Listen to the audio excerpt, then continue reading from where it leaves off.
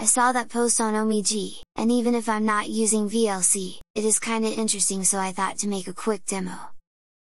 So we open VLC, and that is a Flatpak VLC obviously, and anyway, it looks like that, which is a supreme crap. What we can do, is to go on Tools, and Preferences, and then select a custom theme. I won't comment on that stupid Flatpak notification, and I will immediately proceed on skin selection I have downloaded already. To apply the changes we need to close it, and reopen it. And now we have this. The first thing to notice is the custom header bars, and the second is the minimize button, which means it can't read the system settings. Now if we open a menu, or go inside some settings page, everything remains a supreme crap like before.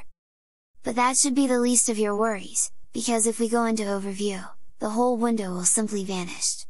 Like Mir, or Unity, or Upstart, or Ubuntu 1, and Snap comes next. I think I made my case. Hello. And you? You will be unemployment too.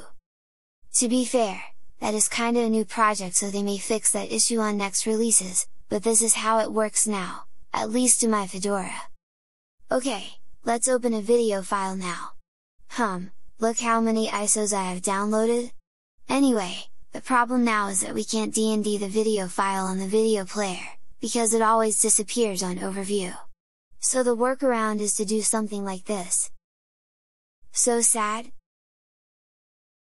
Now, on full screen mode we also get some Yaru player controls, and I must admit everything looks better on the surface.